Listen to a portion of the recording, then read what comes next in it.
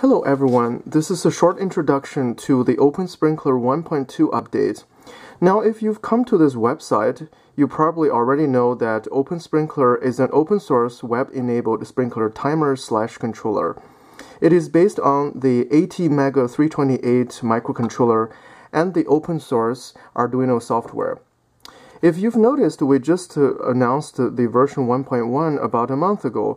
So what happened is that we started working on the version 1.2 shortly after releasing 1.1, and we just got it in time for the Bay Area Maker Faire this year. So this version will actually become available at the Maker Faire, and will also be available online shortly after that. If you're planning to come to the Maker Faire in San Mateo this year, you're welcome to drop by and see our live demonstrations. So what are the main changes in 1.2? The first change is that there is now an onboard USB programmer and a USB connector, and you can plug in a standard USB cable to the USB connector and be able to reflash the microcontroller through it.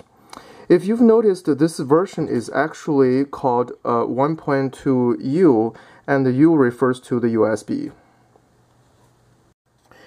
So this programmer is actually a USB Tiny ISP programmer based on at AT-Tiny45, which is this 8-pin chip here. Now, this is just one among many choices to directly program an AVR microcontroller without the need of a bootloader. The main advantage is that this USB Tiny programmer is very inexpensive. The AT-Tiny45 chip costs just a couple of dollars, and you can actually use the entire program space on the ATmega 328 since there's no bootloader required. The previous two versions of OpenSprinkler both used the FTDI programmer, and here is an example of the FTDI programmer. So the main advantage of FTDI is that it itself is a USB to serial converter, which you can easily use for debugging your program. But the downside is that it's relatively expensive and it requires a bootloader, which reduces your usable program space. So in this new version 1.2, we've got rid of the FTDI interface and instead give it a built-in USB interface, and no external programmer is required anymore. So when you plug in the USB cable, your computer should automatically detect the built-in programmer.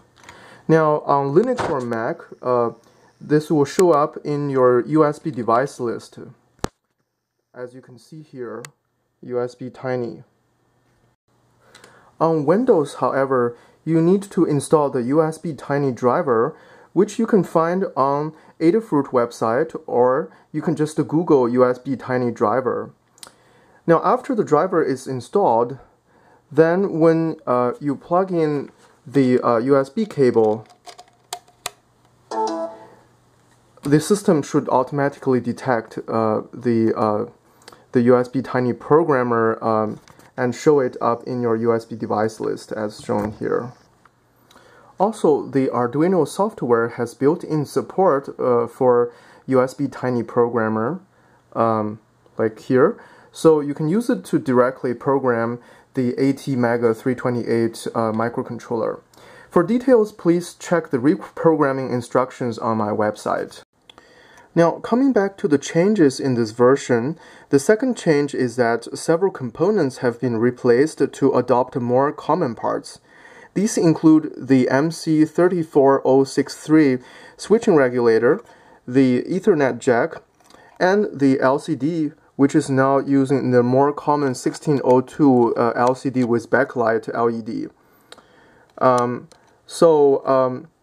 This LCD is more widely available and it has backlight, so if I turn off the my ambient light, and you can see that it's still very visible. And also you can get this type of LCD in different colors, background light colors, and also the font colors.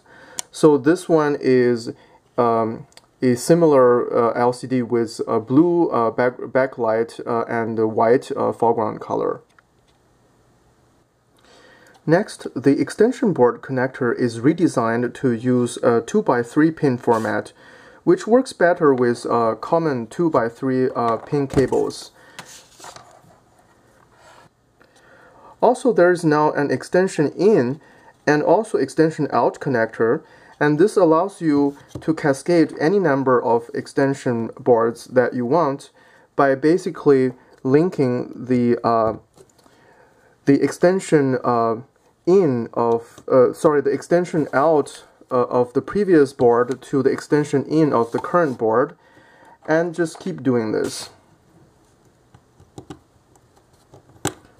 So you can connect many extension board this way.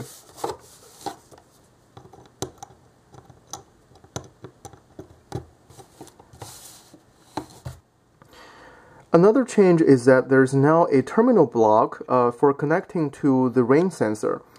So you can plug in the two wires from a rain sensor to this terminal, and the program can decide what to do when the rain is detected. Finally, there are a couple of pin changes. For example, the analog pin 1 is now available in the pinout area, and a few components have been removed to make space for the added components. For details, please refer to my website. In terms of the software update, the interval schedule program is now available in my GitHub download page. Now, this program allows you to set an interval and duration time for each station. I'm still working on it, so hopefully it will become significantly more flexible within a couple of weeks. So that's all for the OpenSprinkler 1.2 update. Thanks for watching.